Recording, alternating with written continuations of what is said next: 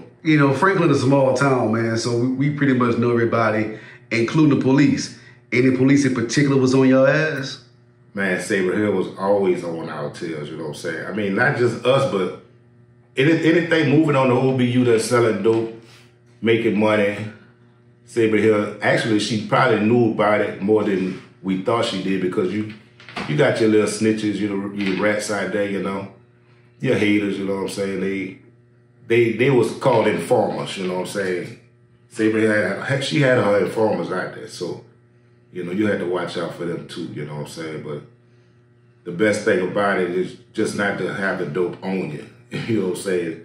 You keep that dope on you, and then they had people that kept dope on them, but they always take out running. And you know they got dope on them because they running. You know what I'm saying? I'm like, why would you have that dope on you? You know them laws riding, you know what I'm saying? I'm not about to do all that running.